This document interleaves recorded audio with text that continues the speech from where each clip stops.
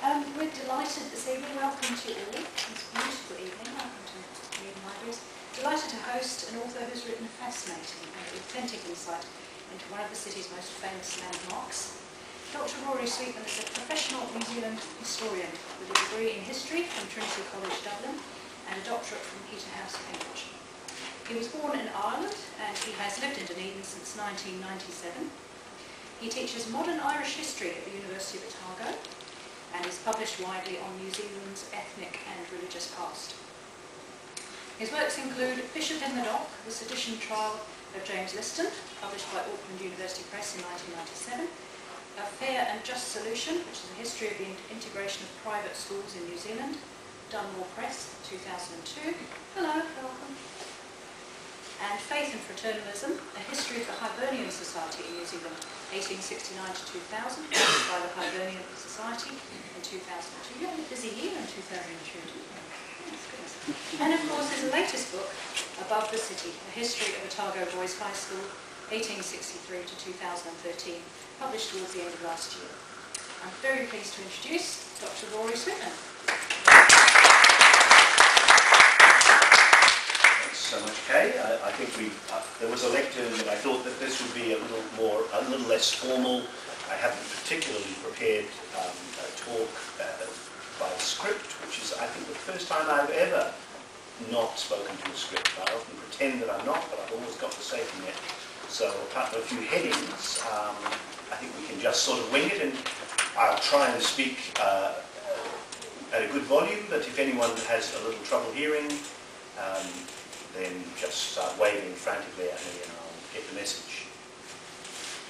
So I've just been away for a month in Auckland, as I mentioned earlier to those who are here, and so I haven't really had time to prepare much, but I've also given a couple of talks and a launch speech on Otago Boys, and I figured that some of the people here at least who've been there, I don't want to go over all that again, although it's worth having a quick flick through the colour photographs because it's useful to have illustrations and we can talk about them. But what I thought I'd do as a novelty is look at the book from the back to the front, and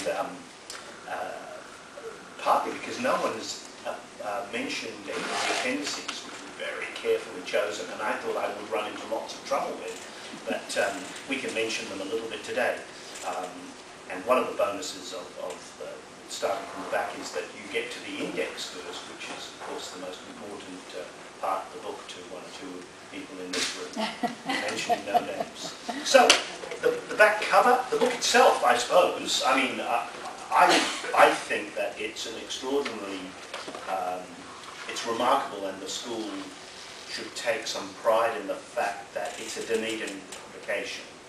Apart from the binding, which was done in Levin, everything, the writing, the editing, the indexing, the book design and the printing is a Dunedin-based and accomplished fact, and that's very unusual in a big book. It cost a bit more. This book should really cost twice what it's being charged for, but a generous benefactor from Macau stumped up a large amount of money to pay for most of the costs. So that said, I suppose the back cover, feel free to grab a copy if you haven't got one, or to look at your neighbours, because there are a few floating around. 4 of 500 illustrations. So, you know, I didn't think for a moment I'd get away with 500 illustrations, let alone 500 pages, or 160,000 words. But the school was worth it, the story was worth it, the sources sustained it, and eventually the school was prepared to publish it, and I'm hoping that eventually that people will read it. You know, the jury's out on that. We've only had one review in the ODT, but there are review copies with the listener in New Zealand Books, and I'm hoping we'll hear a bit more about the book as the year goes on. But the photographs were very carefully chosen. Christine Lewis, the book designer, and I consulted over them, and Austin G, the editor. So it was very much a collaborative project. I get all the blame, I got most of the money, but in my honest moments I have to confess that the book is very much, the style and the the beauty of the book owes a lot more to other hands than to mine. But the photographs are marvellous. A little bonus getting a very early one of a group of hostel boys from 1914. I would have had that on the cover, but for the good fortune of discovering Peter McIntyre's painting of Dunedin in 1946, painted, commissioned by the Dunedin City Council as a gift to the Edinburgh City Council. So that's where the painting now hangs, in the Dunedin room of the Edinburgh City Council building. And I had a couple of late night, middle of the night phone calls to the Edinburgh people before they'd give me permission to reproduce it at Centre Scan, and then I had to, of course, talk then with the son of Peter McIntyre, Simon in Auckland, who gave permission also. But I love the way it wraps around, and if you're a Dunedinite, you can start to spot your granny's house, or you know, the various aspects of the physical geography of 1946 Dunedin. The end covers, to move from back to, well, actually the photograph was done by my great buddy Bob Simpson in Cardinal. I just asked him to snap a few shots of me in the back garden. He had no idea that I was planning to use one for the photo, but I'm very pleased with it, and I think so is he. The end papers are a story in themselves. They are the original designs for the 1885 building, opened in 1885, built from 1882, which of course I was able to see when the doors were open, which is quite nice, but we can all see from just about any decent vantage point in Dunedin. And they're in Lawson's hand, and they're signed by the builder, Carlton. And when I discovered them, I had to have them. I couldn't imagine this book appearing without them, and it took a great deal of patience and perseverance and advocacy before permission was finally granted for their use. And I think that that was only appropriate because the family, the Salmon family, who generously allowed them to be reproduced, have a very intimate connection with the school, but they are splendid illustrations, and in fact in the colour supplement I reproduced them in colour. So the covers, don't judge them by the book by its covers, but you know, we put quite a bit of work into the choice of cover, the quality of cover, and the end papers, then we get to the index, the really important bit of the book.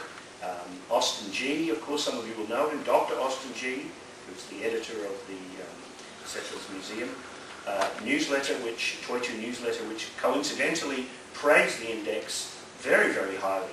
It had very little to say about the text.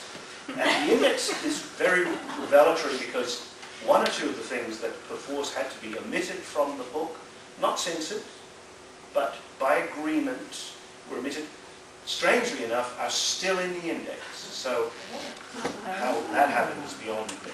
And there is the odd mistake in the index. I just let you know that. So when you scribble something down, it's probably best to be careful to make it legible. Captions to group photographs, that's the next thing in line. Now, lots of group photos, but I think we made a collective decision, Austin and I, to put the names at the very back, and that so you don't clutter up the book, but names are very important. And the index is superb in that it lists just about everyone who is mentioned. So that's a great genealogical tool. It makes the book, it gives it an added significance. And to me, it was important because when I was asked to do the book, we came to an agreement on the way I would do it. And what was most important to me was that I would write across the board history. I would not focus on the modern period, but that every generation would get an equal amount of attention, so that the names that now mean nothing, and the latest review on Nick Reed's book blog is rather condescending about the fact that he doesn't recognise any of the names or the events, but you know, that's what happens when it's 150 years of history. You're only been alive for 40 of them, so that meant that it was quite a challenge to go back to the 1860s and 70s and 80s and write as carefully and hopefully as accurately as on the 1960s and 70s, on which everyone knows, and that has its own challenge. And that was why the next bit, the sources, the footnotes, are so important to me, and the note on sources in which I give belated and rather inadequate thanks to the people who helped me to get access to the sources, without which the book would be inadequate. I was not able, for reasons known only to the management of the Otago Boys Museum, to get adequate access to their priceless holdings of the papers of the founding fathers of the school. That meant I was more reliant on the work of people like Olive Trotter, who's written two marvellous books that I know of, possibly other books, but one on J.C.L. Richardson, the former provincial superintendent, and also the wonderful John Grant, her book Spiteful Socrates, the man who went to his grave convinced that he'd been cheated of his rightful place as the first rector of the high school, and it was with some pleasure that I gave him the very first word in the book, the quote that starts the book. So Olive Trotter was magnificent, but the Hocken Library were exceptional. Each chapter is deeply footnoted, as it should be in a history, and the source that was of most use to me were the papers of the High School Board of Governors. Founded in 1878, disestablished with the arrival of tomorrow's schools 110 years later, all stored in the Hocken, and I had tremendous help and support and advice from the Hocken.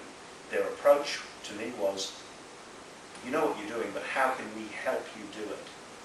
I will not attempt to characterize the approach of the 22 Early Settlers Museum, but because we buried the hatchet, and I look forward to working there one day again, or at least for the first time. So, so much for the sources, captions, footnotes. I mean, 50 pages of footnotes. So,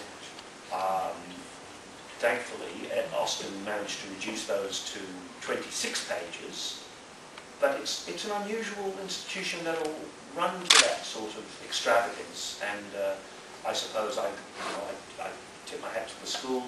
They did foot the bill for that, and it is another organisation would have said, well, that's sort of irrelevant, it's paraphernalia, it's let's just say you got everything from the Hocken. We didn't have an argument over that, but I'm glad. But what I'm suggesting is they might have jibbed at all of that that stuff that I insisted on having in the book. The appendices that I mentioned earlier, there are 5 of them, and I was expecting trouble, especially with the last one, which is a very poignant and rather painful account by a boy from the 1980s of his terrible years at Otago Boys. He was gay, and he was persecuted for it. He's since become a very senior and influential teacher of English in Britain, and he has a blog, and he generously allowed me to reproduce from his blog an account of his school days. And I think that the book was strong, is the stronger for that. It's not that I've gone out of my way to look for diversity or controversy, but I needed to convey that aspect of this school, as of most boys' schools, I suspect, and his generosity allowed me to do that, I feel, just about adequately.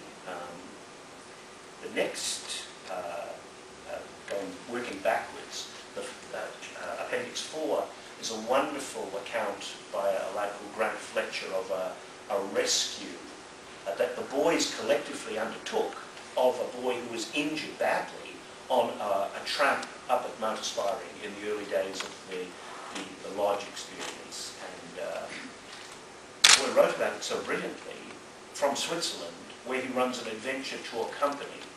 So the lessons that he learned at school, but when school was at play, had a practical influence on, not just on him, but I'm sure on generations of boys since 73, and I think somewhere in the book I say that the Mount Aspiring Lodge is probably the most significant development in Otago Boys modern history. It was a sort of no man's land where the hitherto opposing forces of pupil and teacher could fraternise nervously at first, and on both sides, and first names could be used, a little leniency, a little toleration. Everybody seemed to be more human than they imagined, and almost every boy who's written about it, and 400 boys did write to me about their school experiences, wrote about it positively. There was one boy, interestingly enough, who I have to find it now, who did not have a happy experience, and I couldn't resist ending the little bit that I wrote, 3 pages or 2.5 pages that I wrote on the lodge with his quotes, and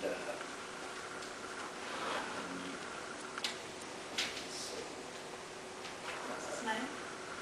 his name was Robert Gale, and he said, Robert Gale, of course not everyone had fond memories. Robert Gale summed up his miserable experience.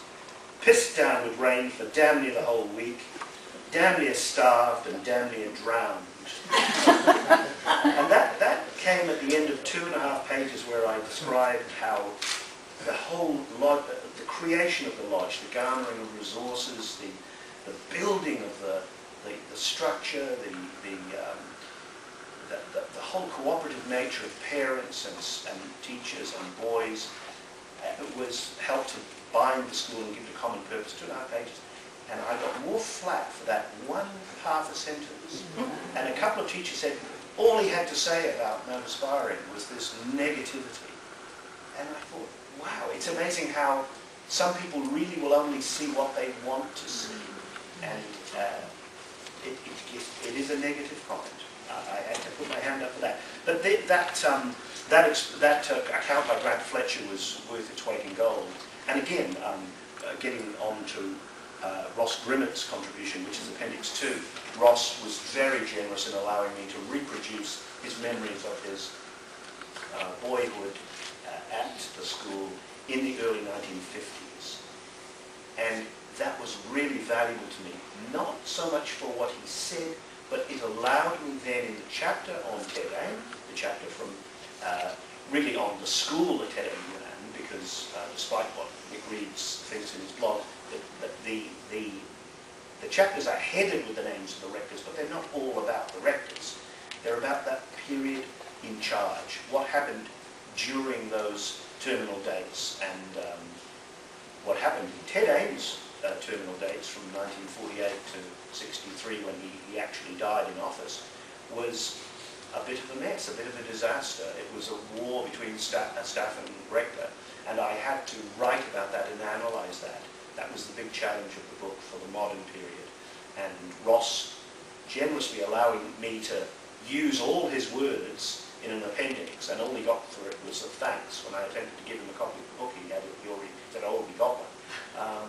So that is a debt of honour that I'm very conscious of. There's a little bit on the tuck shop. I think that's Appendix 2. And that's really enlivened by a couple of wonderful photographs. One by Richard McElray, a lad who now, I think, is the coroner in Christchurch, but he was the school photographer, unofficial, in '62, and he snapped the only photograph of Flo, Florence Roberts, young Flo. A woman, very few women involved in the school history. I tried to get as many as I could in the book, but Flo would have been somebody the boys would have seen every day, sometimes more than once, because it was the tuck shop. That was where you looked across and got your custard squares and your pies and your cider and all the things that boys invariably reminisce about. And so that photograph was very valuable to me. The tuck shop photo itself, it was only in the last couple of weeks before we went to press that Gary Blackman found his brilliant photograph of the tuck shop. Otherwise, we really didn't have one. It's that old story of the item that's in everyday use. That's the one that doesn't get Can I just ask a question? preserved. Yes. I see that the tuck shop was on the corner of Arthur Street at the top of Cargill Street. Was it owned by the school, or was it just it happened to be a shop? No, it was there as a tuck shop before the school was there. What happened was, when the school was being built, as when in 1862, as in 1882, a cluster of little satellite businesses got ready. Prep schools, suppliers, and the tuck shop. So the tuck shop dates from 1884. It was Mrs. Bernicker's place, Bond. Mrs. Bond, as the boys called it. She gave it away in about 1916. And then the Robertsons took over in about 1990. The mother and daughter, Old Flo and Young Flo. So boys have got very good. Maybe 3 letters is as much of a nickname as they're capable of giving to a woman, but Mrs. Bond and Old and Young Flo. But no, the tuck shops, tremendously. We live on that side. Ah, that's so. But I was never sure if it was private, but it's obviously just northern. Yes, and then the shop was knocked down in the early 70s, I think. Yes. And Gary Blackman got wind of it, and I think he went up there and he took a photograph. Possibly on the same occasion as he took a wonderful photograph of the janitor's house, which was knocked down in 1971, which had been there since 1886. The rumour was that it was part of the asylum buildings. It wasn't, but it was constructed. So that was on the other side. That was on the school side. That was on the school side. That was just to the left of the gates. That's where the glass house is now. One day I'm going to forget all these details. But so that's the tuck shop. The 2 other appendices were labours of love. One was on Blobbs Anderson, this magnificently eccentric teacher who was there from 1926 to 1960, and there are legions of stories about Blobbs. Most of them, I have no doubt, quite true, because he was a deliberately eccentric and unusual man, and I took some trouble with Austin's help to try and I have to say, with the help of Alan Alty, my friend in Christchurch, who tracked down the will of James Lawrence Anderson, which was very revealing. It threw up 2 daughters and various possessions that we didn't know he had.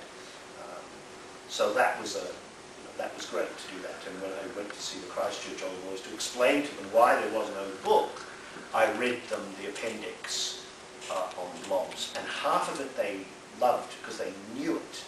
They knew those stories. And the other half they were fascinated by, because Blobbs turns out to be the children of working class London parents, upholsterers, for God's sake. How the hell does he get to Cambridge? To get an MA from Cambridge and to enter the church. And he was the Reverend Blobbs Anderson. It wasn't an assumed title to get an inheritance. But, so the truth was stranger than the fiction that the boys loved to weave about Blobbs.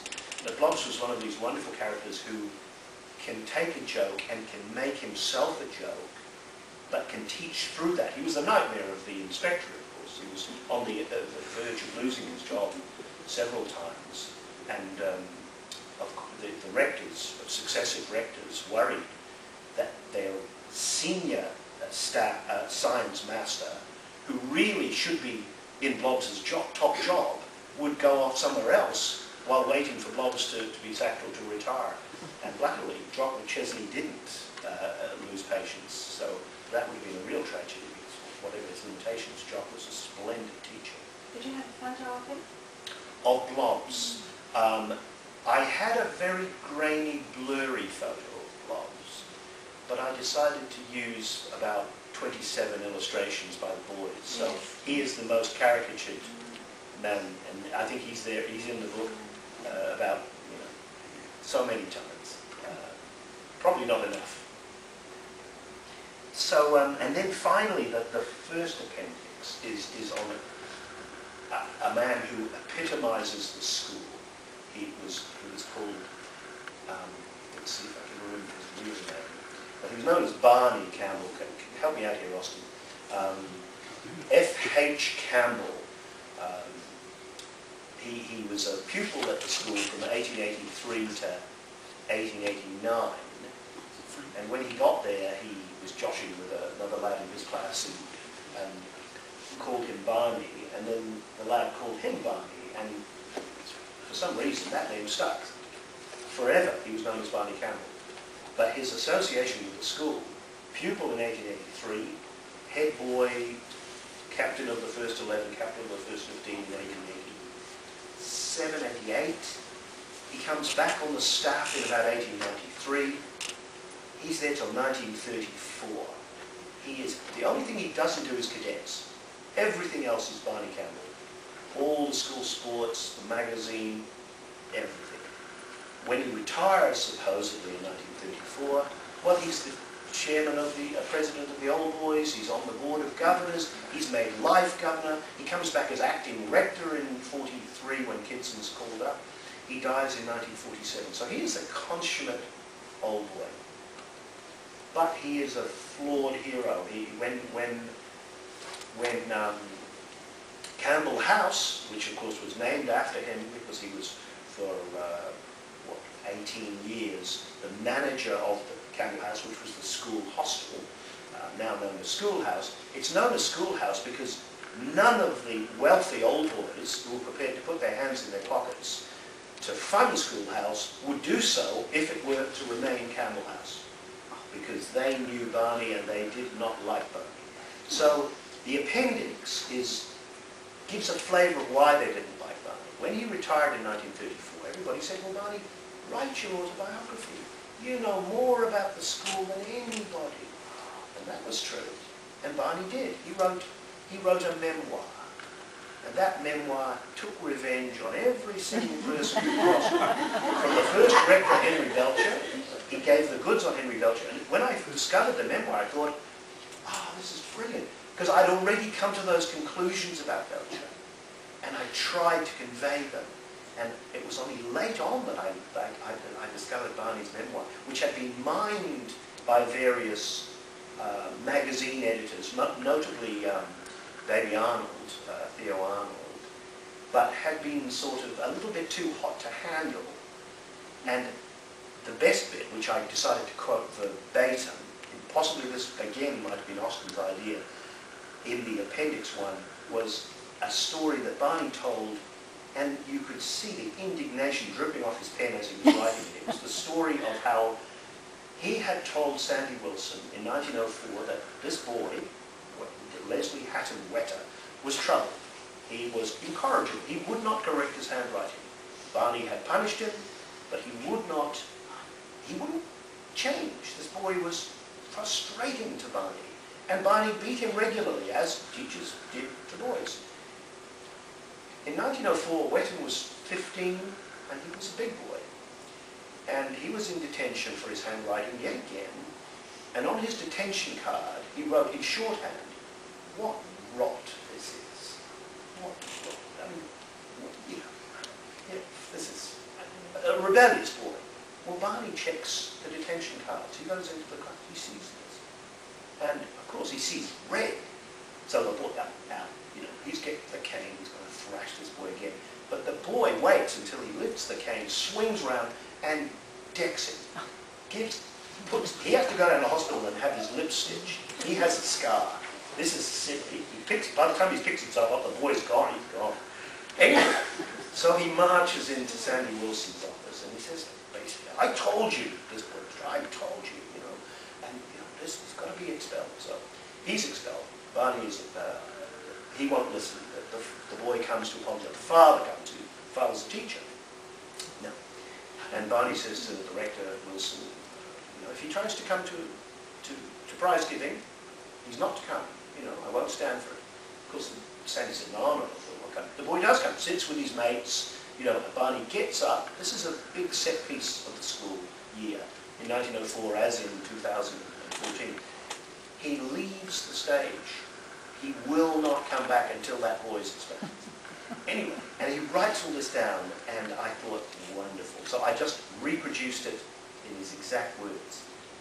And then Austin tapped me on the shoulder and said, "This guy, Leslie Hatton Wetter," now some idiot has misidentified him in the the Otago Medical School history, but we won't identify who did the index for that book. But when we discovered who he was, Austin decided to track him. Well, he becomes a doctor with that bad handwriting and all. And he accompanied Sir Douglas Mawson on 2 Antarctic expeditions. And he is an absolute disaster. He is all the things as an adult that Barney Campbell has spotted as a boy. And the best, I think it's the best bit of writing in the book is the last paragraph of the appendix 1. And I can say that because I didn't write it, because Austin wrote it. I got paid for writing this book, but Austin wrote this last bit. And it's worth reading. The boy concerned was Leslie Hatton Wetter, listed in the 1963 register as follows. At school, 1903-4, quite rather short. MB, CHP, 1910, surgeon, Matakana, North Auckland, died 1955. Soon after his graduation, Wetter became a member of Sir Douglas Mawson's Australasian Antarctic expedition of 1911-14. His sledge party discovered the first meteorite to be found in Antarctica and a rocky outcrop, the Wetter Nunatak, that was named after him. As Mawson's Antarctic Diaries, published in Sydney in 1988, reveal, Wetter frequently clashed with Mawson, who found him to be work-shy. For his part, Wetter believed he and his colleagues were being overworked. He had planned to use his time in the Antarctic to study for his examinations for a fellowship in the Royal College of Surgeons. He dodged even the relatively light duties assigned to him. When Mawson asked why he had joined the expedition in the first place, Wetter replied, "Not to do such kind of work." Mawson called him a bloody fool to have come on the expedition if that was the case. The response came, "Bloody fool yourself, I won't be caught on another one." Everybody else works continuously whilst he camps, complained Mawson, who eventually confronted Wetter. "I showed him that he was entirely unfit for an expedition, chiefly through lack of determination and character, and failing to do his level best towards the interests of the expedition." I can hear Barney chuckling now. As usual, he attempted to make light of all the charges and seemed to think my opinion of little value. In fact, Wetter's mother had earlier warned Mawson against taking her son on the expedition. And Austin found this other little gem. Wetter had other failings apart from laziness. On one occasion, a bottle of port was found to have been drunk secretly on the expedition. That's against all rules. So Mawson added some croton oil, a powerful purgative, to another bottle. A few days later, it became apparent that Wetter had drunk it. So that was great. That was great. That bit. Put that bit in. So there are the appendices, which no one has actually mentioned to me, or I don't think they need to read it. But that's at the end of 160,000 words, and so the last 2 chapters were written by the current and his predecessor, current rector and his predecessor, Michael McMillan and Clive Rennie. They're not intended as any more than raw material for the next history. It was agreed that I wouldn't write about what's really current politics, although I regret greatly that decision now, because I feel that the penultimate chapter is not worth reading.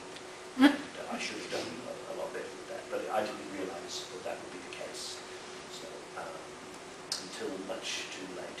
But the book up to 1986 is mine, and I'll stand by it. And it has been a little controversial, but I think that the school, as I said at the launch, deserves a lot of credit for employing a complete outsider, for having, for most of the time, the trust to let that person get on with the job, and for publishing eventually the findings and what I regard as a book that I've written without fear or favour, as I say in the acknowledgements. It hasn't been censored. One image was omitted, and that was the only thing that was done It was done with my agreement in the end, but I did have some arguments against it, against the omission of that image, which weren't considered. So I'm not all that happy about that. What was the image? It was a poster that was on every street corner in every major city in May 1983. It was a truth billboard, and it said, "Lady Di to meet Randy Rector." So it referred to Dr. Donald James McLaughlin's alleged affair with a member of the staff, which was settled out of court by a confidential settlement, but which was subsequently exposed repeatedly and memorably, because just about everyone I've spoken to can tell me all about it, in truth, over the previous 2 years before the arrival of Prince Charles and his then wife, and there were 3 in that marriage, as we now know as well, but we'll let that one pass. And they were reopening the school in 1983. So it was an embarrassing personal lapse. If it had been not blown up in the press, it wouldn't have been in the history. It was a public affair. The school was affected, and I followed through that duty to see what happened, how did it happen, what effect did it have on the school. And then I allowed myself one paragraph of the 4 in which I said, possibly if you read between the lines, what should have happened. And, so that's caused a little controversy, but I think that you've got 150 years of history. I think in most institutions there are beyond the skeleton. I think and the school, to be fair, has never really suggested that it would be omitted entirely, but there's a debate on what's appropriate, and that's good. It's good to have a debate, but when you have a history, there are, the word history, there are things that can be done and can't be done. And so if it had been censored, changed without my agreement, that would not have been acceptable to me. But it hasn't been, so I'm very pleased that that's the case, because I'm hoping to be able to promote it this year. I'm hoping that it'll have a bit of a future. And if nothing else, it'll be, all the files are will be in the hocking for the next historian to mull over. Just one thing, you said Don McLaughlin's alleged affair, and you've just been careful with it. No, I said that the Truth reported the affair. It was put to me by Don McLaughlin's son that his father had never admitted the affair. I pointed out to him that it was usual in these cases, although I was no lawyer, he did have his lawyer sitting next to him, that it was usual for the person to deny that which his father had not done. But I put in alleged, having made that little point, I put in alleged. And now I say alleged. I've no interest in whether or not there was an affair. Is that one of the things that helped them? I don't know. I was at a loss to understand why it wasn't published in time for the 150th. I thought it was held up. It was held up, yeah. Well, the thing. There were 1 or 2. Yeah, that was one of them. That was made of. I think essentially, it's hard to read other people's minds, but I think my approach has been an objective approach, so that rather than positive or negative, I've tried to look at the school squarely and fairly.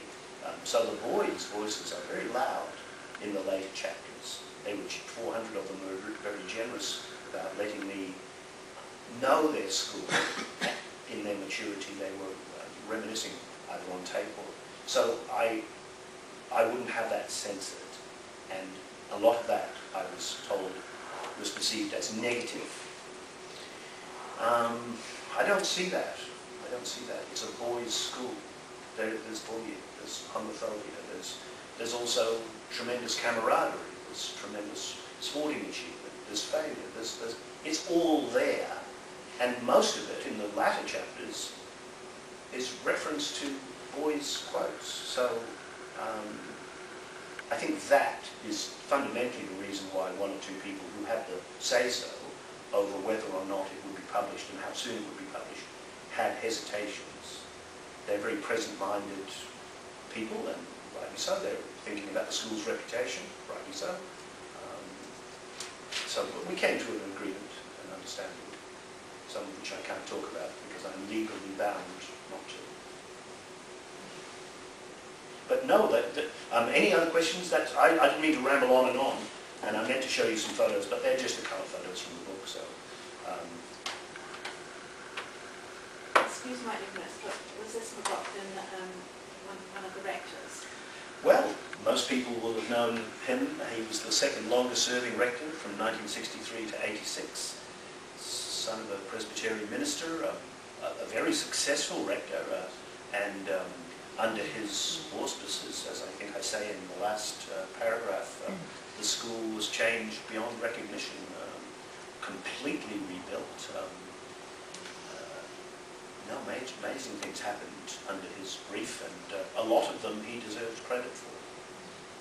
And I do give him that credit. I interviewed him for 2 hours, and it was a waste of energy. Everything was marvellous. The boys were marvellous, the board was marvellous, the teachers were marvellous. And I see a photograph here on the day he actually resigned. How many years had he been there? 23. And he resigned because of the scandal? No, not at all. He resigned 2 years after he had this little... I mean, his attitude to it was that he'd done nothing that he need resign for or even apologise for. His attitude was remarkable. He couldn't have survived today. He wouldn't talk to me about it. I did ask him about it.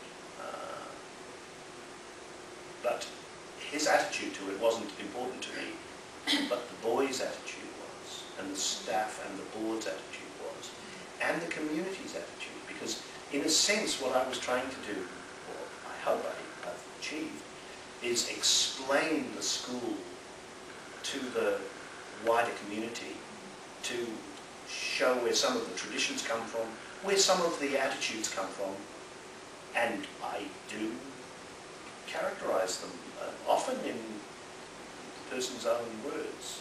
Ted Aim and McLaughlin especially. I'm so pleased I didn't have to do that with Michael Macmillan, otherwise we would still be talking to lawyers. Do we know why he resigned? It wasn't a scandal. Well, he was 60 years of age, and, but no, you enjoyed the chapter. It's the longest chapter in the book. Any questions? Rory, how many books have sold to date that you know of? Well, they should have sold out by now, but because we missed the 150th, we lost 1,000 sales straight away. But I dare say they've moved about 1,000. There'll be 500. I'm hoping for a big burst of sales in the middle of the year. That's in the lap of the gods, or Tony Simpson, Kim Hill, and the other 3 judges of the New Zealand Post-Book Award, because that would be, if it got on the shortlist, would be a tremendous burst of publicity.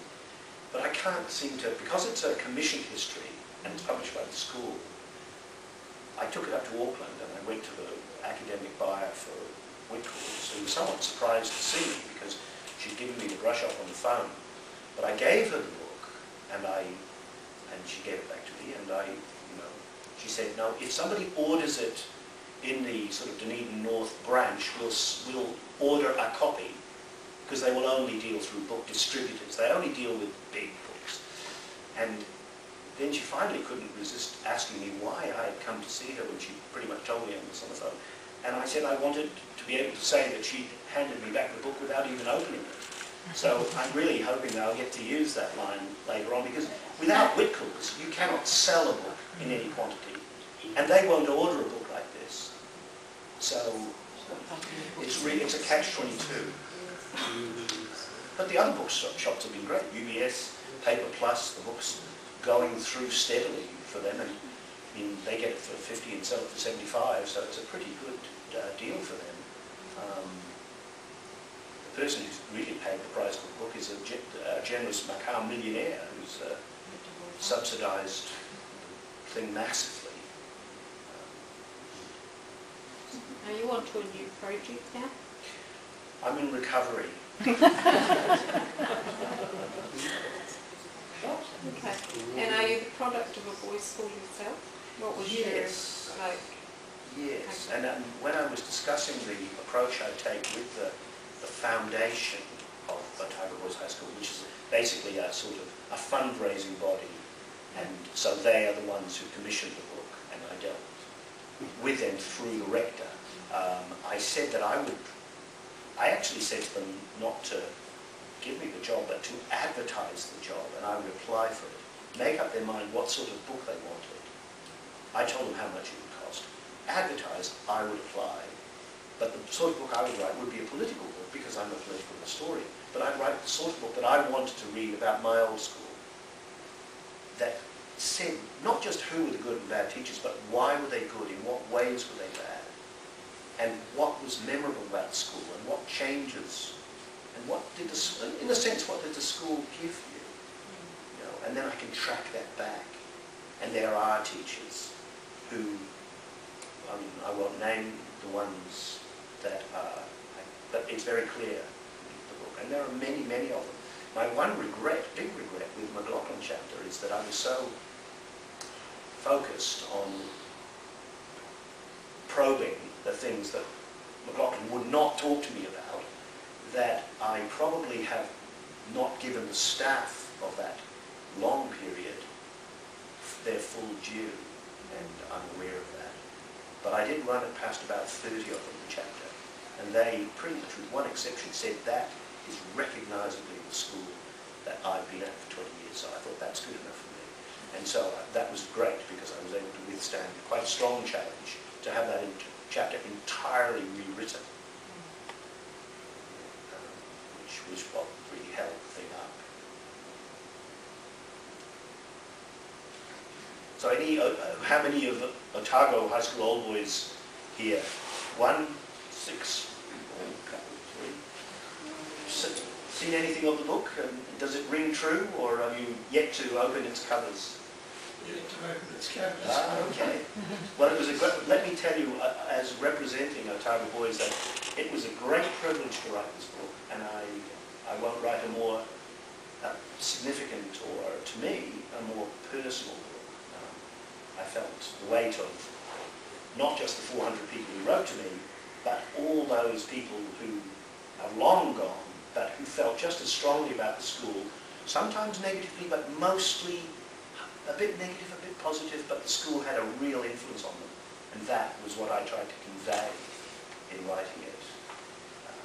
And I'm really looking forward to it. It's like a slow burner, you know, when people get round to reading it, and hopefully people's work, not just my work, but other people's work will be appreciated.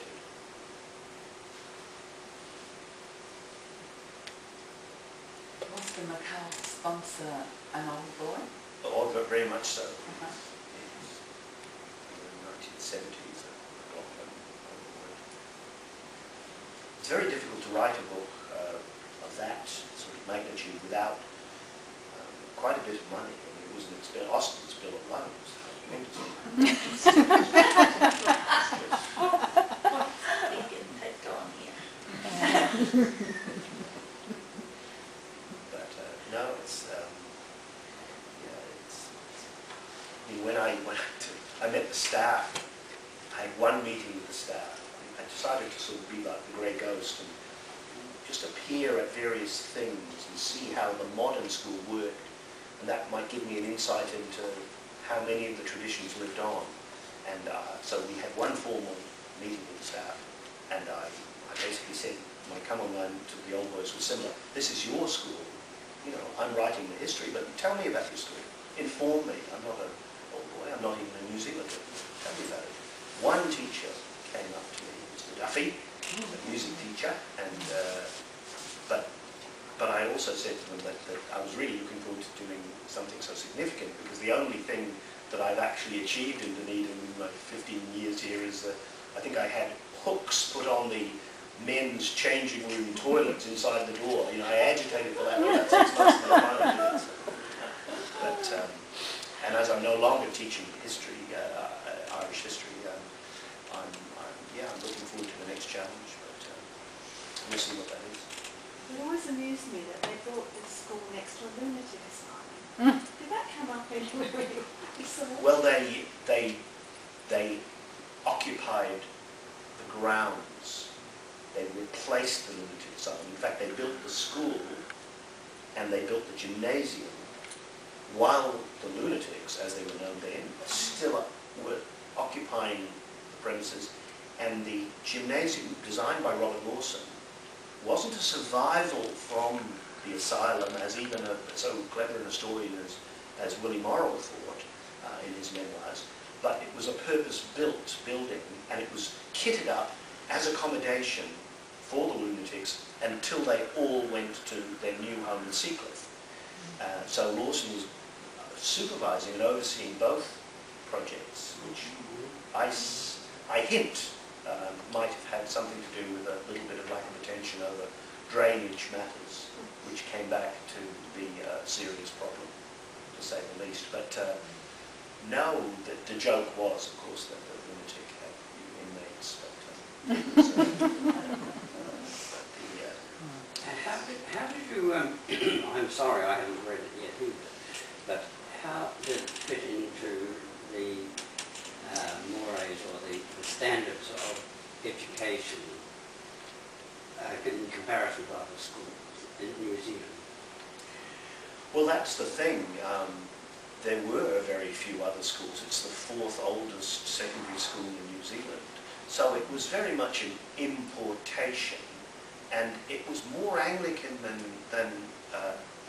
English than Presbyterian and Scots to begin with, which caused problems for the first couple of rectors, two of whom were actually in holy orders, which you pretty much had to be to go through Oxbridge in those days.